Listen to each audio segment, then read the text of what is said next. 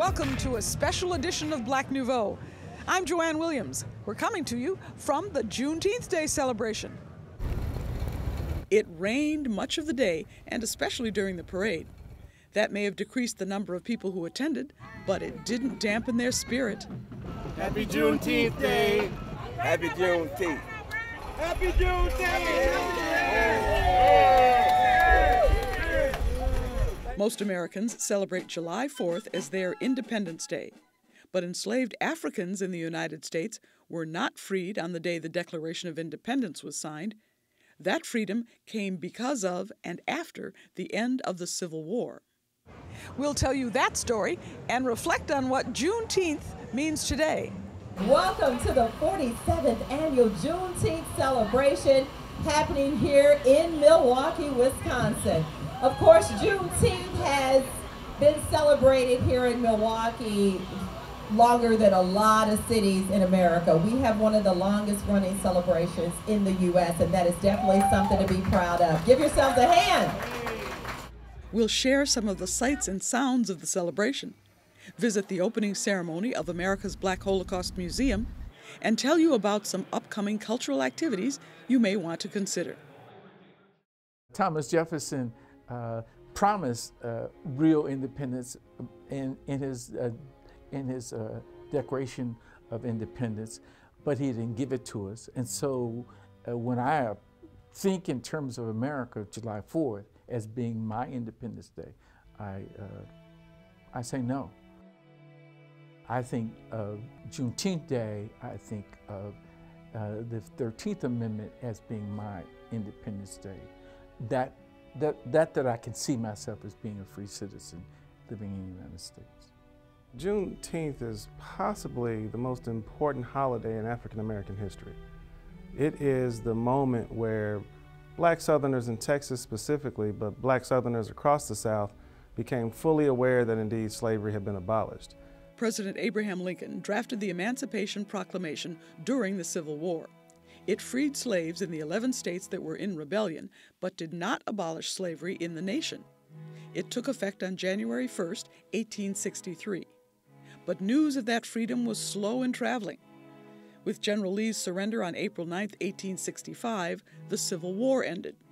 2 months later, on June 19th, Union General Gordon Granger told slaves in Texas that they were freed because of the Emancipation Proclamation. But in truth, not all of us were freed in the Emancipation Proclamation. And Lincoln recognized that as late as 1865. So he gave us the 13th Amendment. And if you ask me, the truth, it's the 13th Amendment that we ought to be celebrating. The Emancipation Amendment itself makes room for slavery of a different variety, which is in many respects sanctioned and controlled by the state. So individual slave owners no longer are the masters of African Americans or former slaves, but the state becomes the apparatus where slavery is managed and controlled. The issues that were initiated with emancipation are still with us.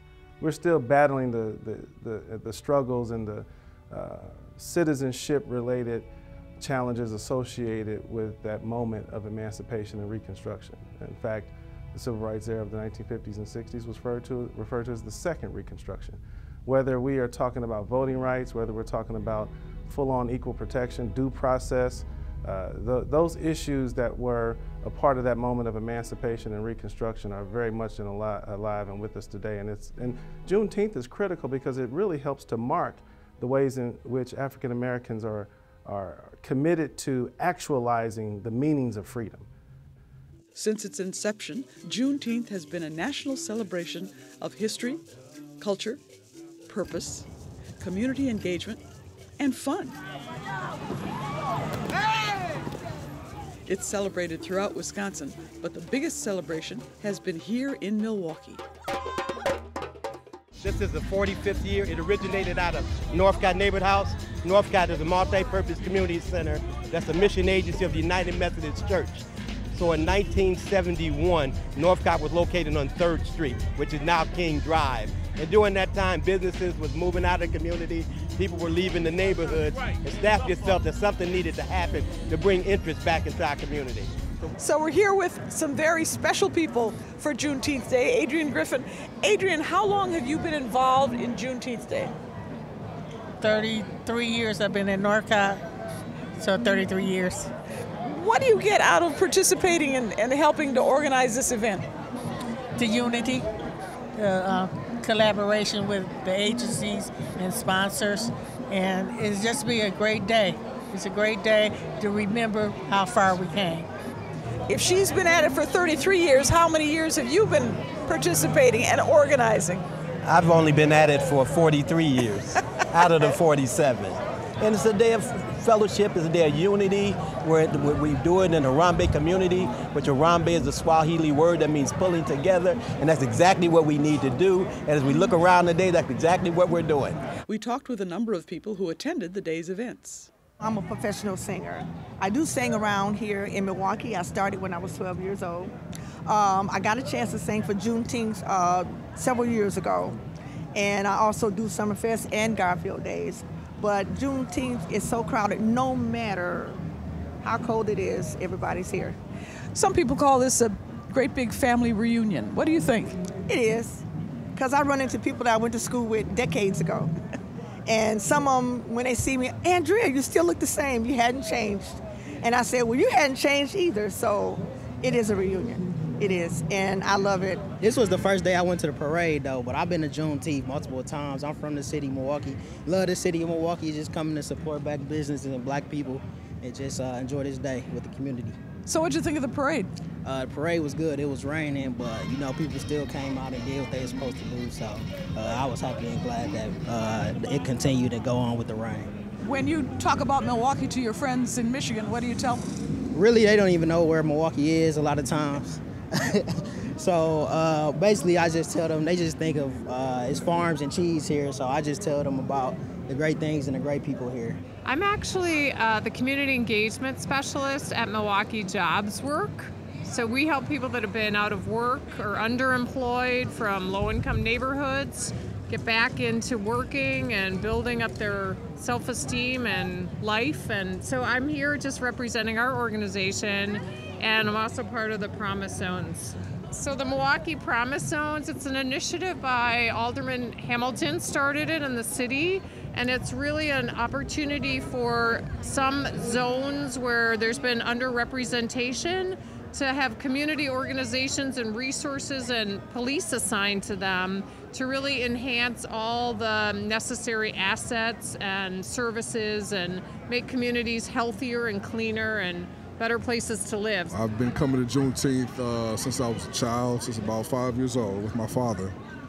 What was that experience like? It was sort of what it is right now. There's a lot of economic opportunities for people to showcase what they're doing, what the business they have, and a lot of togetherness, a lot of hugs, a lot of handshakes, a lot of warm greetings. That's what it's been for me over the course of years.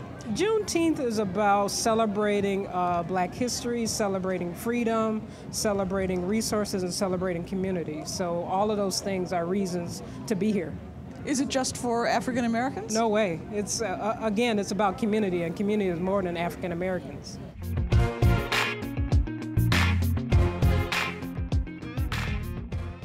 As the elders sometimes say, this was a good getting up morning. I see all of Milwaukee in the house this morning. We sit here on the footprint of the last manifestation of the museum. This space is the new home of America's Black Holocaust Museum. Its founder, Dr. James Cameron, was the only known survivor of a lynching. Just imagine, if you can, 16-year-old boy arrested and jailed along with 2 teenagers for a crime that was committed. My father did not participate in it, but the 2 young men with him were dragged from the jail by thousands of a mob and brutally killed. They were hung, stabbed, beat, whatever you could think of. 16 years old. And my dad sitting in the cell waiting, and they came to get him. They drug him, beat him, We're getting ready to lynch him also in between his two friends, Abe and Tom. But for some reason, my dad said it was divine intervention, and I have to go along with that. He was spared and allowed to stagger back to the jail. Dr. Cameron wrote a book about that experience and created the museum. It opened on Juneteenth in 1988. He spent the rest of his life lecturing on the evils of lynching. He died in 2006, and the museum closed 2 years later. In 2012, the museum reopened online with the promise of eventually coming back. Last year, plans were announced for the reopening of the museum as part of a development package spearheaded by Melissa Goins of the Maier Group. This year's celebration honored Goins' 12th anniversary as a developer, and it featured actor and human rights activist Danny Glover. Danny was in Alabama for a museum that was put together by Brian Stevenson called Legacy Museum, Slavery to Mass Incarceration. Every state has a governor. The governor of Alabama happened to say, "Why is this museum necessary?" And Danny, I want to know, what was your response to that? Baldwin also said, James Baldwin, who I remember reading at 17 years old, The Fire Next Time. It also said, when we cannot tell ourselves the truth about our past, we become trapped in it. That's exactly why this museum is important.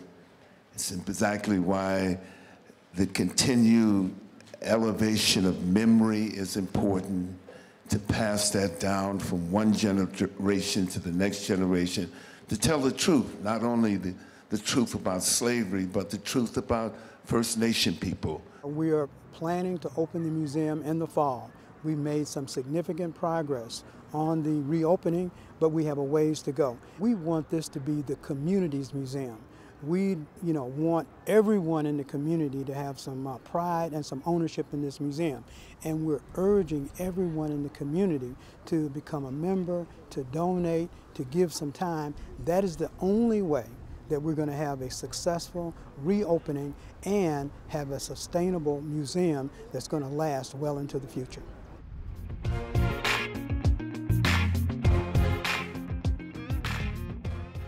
People have to eat, even when it rains. And Juneteenth wouldn't be the same without some down-home cooking. The weather sucks, but once you commit to something, you still got to come out and support such a wonderful cause and be a part of something amazing. And how long have you and your family been running the shop? About 2 years now, and this is our second time being a part of Juneteenth as well. The family business is called Barcode, and it is a bar, but they serve food as well. How long have you been catering food? I've been catering food for a very long time, but I'm just now made it into a business, and it's something I really enjoy doing. This year, 2 young ladies were crowned Miss Juneteenth. What does being Miss Juneteenth mean to you? For me, it's being a role model in my community. I'm very involved. I'll be going to college next year, so I need to learn to get involved in college and being involved in my community. And what does it mean? What does being Miss Juneteenth mean for you? Juneteenth Day means to me a special deal because I'm the first to win a pageant in my family, so it's like starting a new trend and being a role model for my sisters.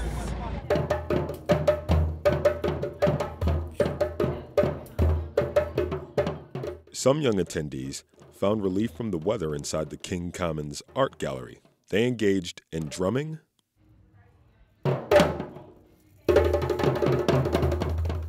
face painting, and arts and crafts. The gallery will be hosting a gallery night and day this month. It's an event the gallery has hosted for the past decade. I started as a volunteer, bringing artists in, looking for artists, finding artists, and everybody was just they were so pleased 10 years ago that they had a place where they could show their art. You know, they didn't have to go downtown. So our next upcoming gallery night is July 20th, and then their gallery day on the 21st. But 5:30 to 9 o'clock on July 20th, Friday, July 20th, we do a citywide gallery night. And our theme is, Mercy, Mercy Me, what about our ecology? Gallery Night is one of many events being sponsored this summer that showcase African American culture and history. The African Cultural Festival is another.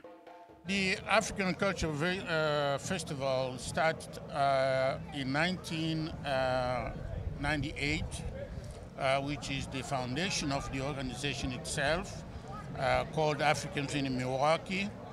So the African Picnic was like the trademark of the organization. Some of the activities that we'll be holding, the event will include a fashion show, music, lots of drumming and dancing. There's going to be food, but it's going to be vendors. There will be artifacts, clothing, African clothing. There's a soccer match that we play. There's a kids area for kids to play. It is free. But you are supposed to bring a can for the hunger task force. Every year we highlight one country. So this year is going to be Sudan. We are highlighting Sudan, so it's going to be everything about Sudan, from the food to the culture to the music to their clothing, everything. Fans of the Negro Baseball League, take note. The Brewers' annual tribute is now African American Heritage Night. African American Heritage Night is a night that the Milwaukee Brewers use to celebrate African American history in baseball. And so it's going to be Friday, August 3rd, and you'll see the Milwaukee Brewers donning their vintage Negro League uniforms. We'll have 10 players from the Negro Leagues that will be there at the game. You'll also have some of them who will be signing autographs. Herbert Walker and Mr. Kirkendall will be honored prior to the game. So it's really just a chance to pay tribute to the history of African Americans in baseball. At Aurora, we help people live well, and really recreation and being with your family is helping people live well as well. So we're sponsoring it because we believe in that and want to interact with our community, but we also believe in the rich history of baseball. Diversity is important to us as well at Aurora, and the history itself is important to point out. Also in August, the much-awaited return of African American arts and culture to Maier Park. Black Arts Fest MKE is Saturday, August 4th at the Summerfest grounds, and it's a cultural experience for African and African American heritage. And we are going to have so many activities, cultural education for kids. We're going to have music, both contemporary and traditional, as well as dance, shopping, food, a marketplace, fine arts. It covers all the different areas. We have MC Light and Tony as two of our headliners, and then another earlier headliner is Bobby Rush, who is a well-known national blues artist who is just coming off Jazz and Heritage at New Orleans 2018. We're starting in 2018 with a one-day event. We figured bringing it back, keep it manageable, just as a learning experience also for us in producing the event. And then we will grow it into 2 and 3 days and bring it back to a full weekend of celebration.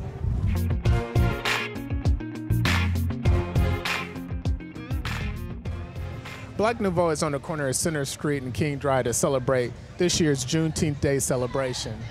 Today's topic is going to be social justice. Social justice is a hot topic in America and right here in Milwaukee, especially since the recent body cam footage video release of Milwaukee Bucks guard Sterling Brown. Joining us today to talk about social justice are Jamal Smith, Racial Justice Community Engagement Manager at the YWCA of Southeast Wisconsin. Sherlyn Moore, Executive Director of Urban Underground and founding member of Youth Justice Milwaukee. And Sean Lowe, Central Regional Vice President of the National Urban League Young Professionals. Thanks for joining us. Oh, thanks for having us. Thank you for having us. Let's get started. Sean, why don't you tell us, how did you get involved in social justice and what does your organization do? I initially joined the Milwaukee Urban League Young Professionals locally in 2005 and have been serving ever since in progressive positions. I'm the immediate past president of the local chapter, and since becoming Central Region Vice President of the National Urban League Young Professionals, I really want to ensure that we continue our mission focusing on leadership development, philanthropy, and volunteerism to the community. Since I know that Milwaukee is in such need, I want to make sure I continue my community service at the national level. Jamal.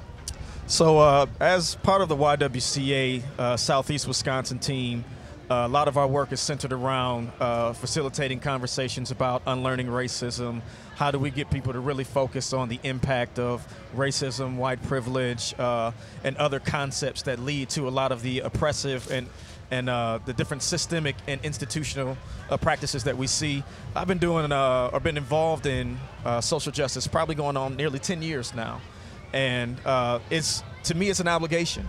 It's something that's required in order to ensure that our community is being afforded the same equitable opportunities that we know we deserve, not that we should have, but we deserve to have.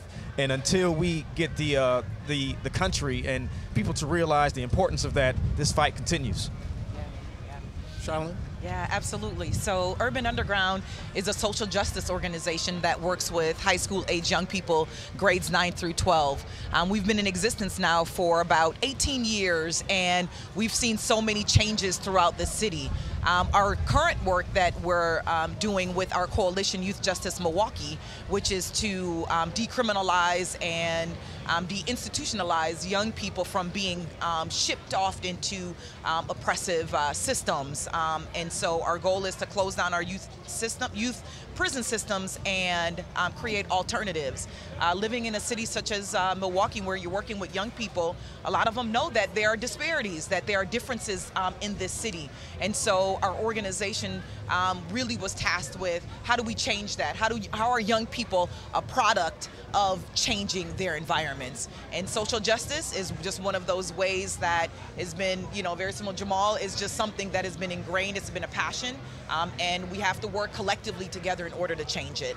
Let's stick with you on this. Now, social justice involves, organizing with other groups in order to get to a common goal. What other organizations do you organize with?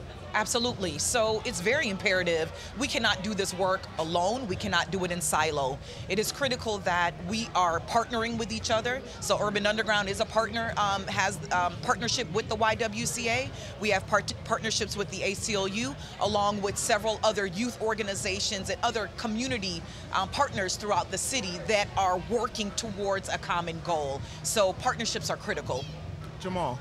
So we've, again, to Charlene's point, working with YWCA, being a part of the Youth Justice Milwaukee Coalition, also with the African-American Roundtable, with organizations like Wisconsin Voices and 9 to 5, Metcalf Park Community Bridges. So the importance there is there's got to be a gathered approach to this. It can't be the individualized work towards tackling a systemic issue. So we've focused on developing a coalition that is geared towards developing ways to eradicate racism.